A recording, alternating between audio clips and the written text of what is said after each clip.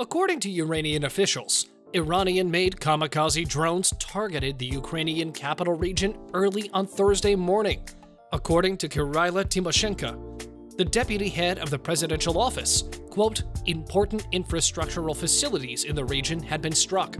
Officials did not go into detail about the scope of the damage. What exactly are these Iranian kamikaze drones? What's so special about it, and what role is it playing in the ongoing war?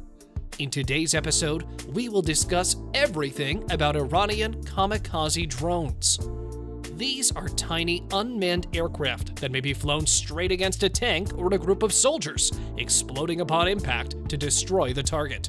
The feared Japanese kamikaze pilots of World War II gave their attacks their name by deliberately crashing their aircraft into enemy targets while carrying out suicide missions. Modern drone versions can penetrate established defenses to reach their objectives, and they are also less expensive than their bigger equivalents. Small, lethal drones can be programmed to kill targets without human interaction, thanks to facial recognition technology, making them difficult to spot on radar. According to Reuters, Ukraine announced its decision to sever diplomatic ties with Iran and revoke the ambassador's credentials in response to Tehran's unfriendly move to provide drones to Russian forces.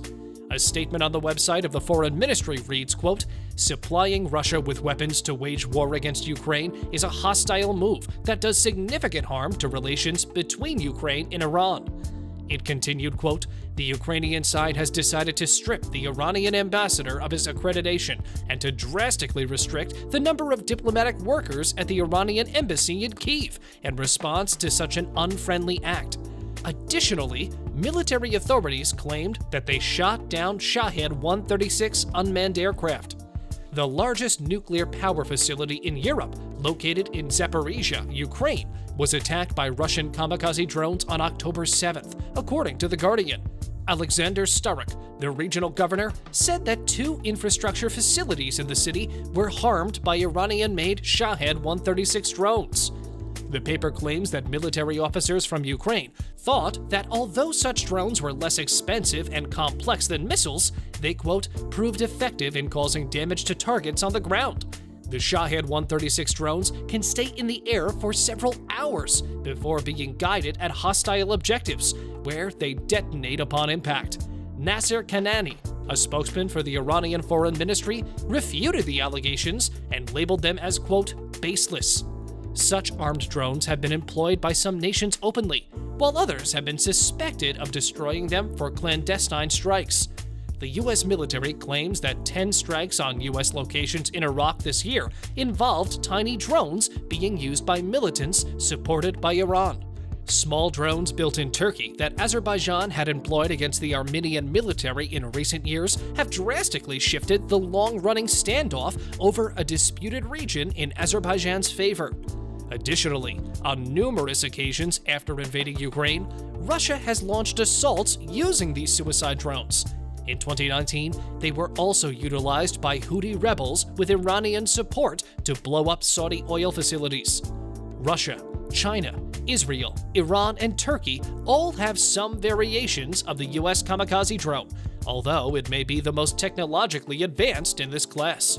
The maker, AeroVironment, claims that the U.S. kamikaze drones are more affordable than the majority of other drones produced in the nation and are available in 2 sizes. The Switchblade 300 suicide drone is designed to be carried in a backpack and weighs approximately 5 pounds, or 2.26 kilograms. It can fly for up to 15 minutes at a time. Comparatively, the Switchblade 600 is a, quote, loitering missile that can linger over a target for a while and target armored vehicles. It weighs around 50 pounds and has a flight time of up to 40 minutes. In its first widespread use of a foreign weapon system since the start of the war, Russia has reportedly inflicted significant damage on Ukrainian forces with freshly acquired Iranian drones, according to Ukrainian commanders.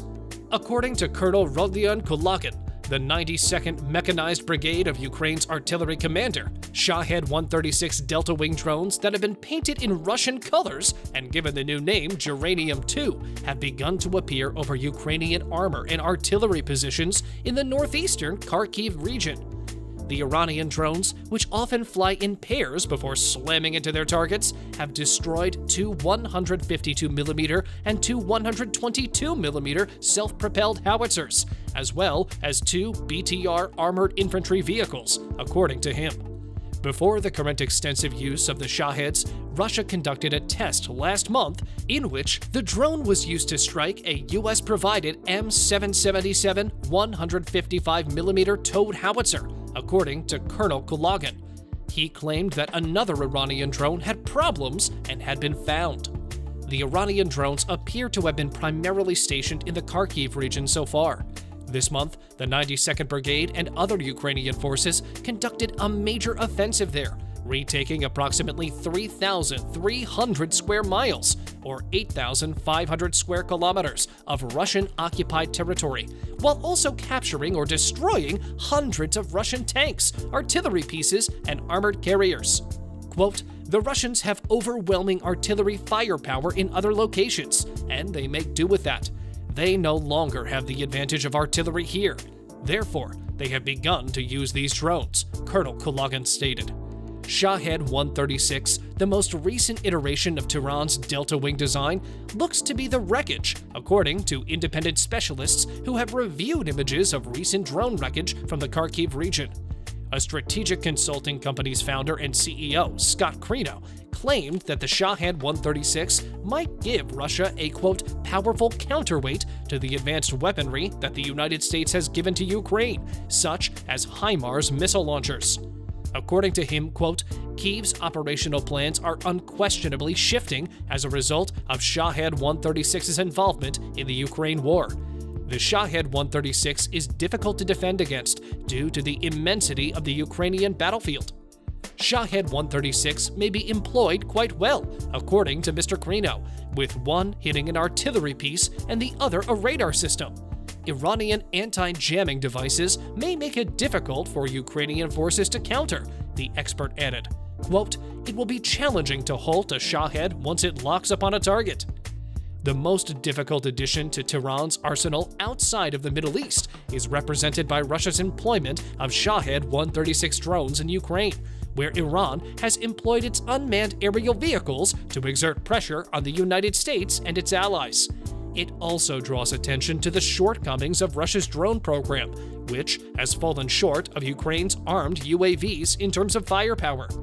In recent years, American soldiers in Syria, the capital of the United Arab Emirates, tankers in the Gulf of Oman, and the oil industry of Saudi Arabia have all been targeted by drone attacks, according to Israel and the West. In its intelligence update on September 14th, the British Ministry of Defense stated that it was also extremely likely that Russia had first-time Iranian drone deployments in Ukraine. It noted that so far, it appears that Moscow is utilizing these drones for tactical strikes close to front lines, rather than to destroy more strategic targets deep within Ukrainian territory, despite the Shahed 136's alleged range of 2,500 kilometers. Due to their small size and low flying altitude, the Iranian drones are difficult to detect by Ukrainian air defense systems, according to Colonel Kulagin. He expressed the expectation that the United States and its allies would act to stop Iranian drone supplies to Russia, or would provide Ukraine access to more sophisticated anti-drone technologies. U.S. National Security Advisor Jake Sullivan issued a warning about Russian defense officials visiting Iran and planning to swiftly buy up to several hundred Iranian drones, including those with weapons capability. According to a statement from the Iranian Foreign Ministry at the time, Iran's Foreign Minister Hossein Amir Abdollahian refuted the proposal over the phone with his Ukrainian counterpart and declared that Tehran opposed a war on Ukraine. Regarding Iran's drone procurement, Russia has not made any public remarks. A recent Wall Street Journal request for comment on the subject received no response from Iran's foreign ministry.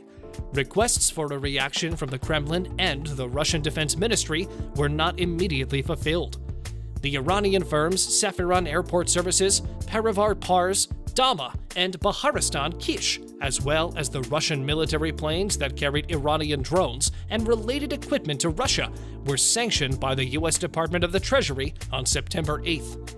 due in part to the fact that neither side possesses air superiority and is, therefore, reluctant to use manned aircraft over enemy positions. Drones of various kinds play a significant role in the battle in Ukraine. Along the front lines, hundreds of military and commercial spy drones fly overhead every day, detecting targets and directing artillery fire. In contrast to Russia, Ukraine also uses a fleet of missile-equipped drones. Now that Kyiv has been able to weaken Russian air defenses in many areas, thanks in part to US-supplied AGM-88 HARM anti-radar missiles, they are being used more frequently once more. These Turkish-made Bayraktar TB2 drones initially destroyed several Russian armored columns in the early stages of the war. One of the most creative combat drone developers in the world is Iran. It redesigned American drones that went awry in Afghanistan and Iraq. Additionally, loitering weapons, often known as kamikaze drones, are used by both Russia and Ukraine.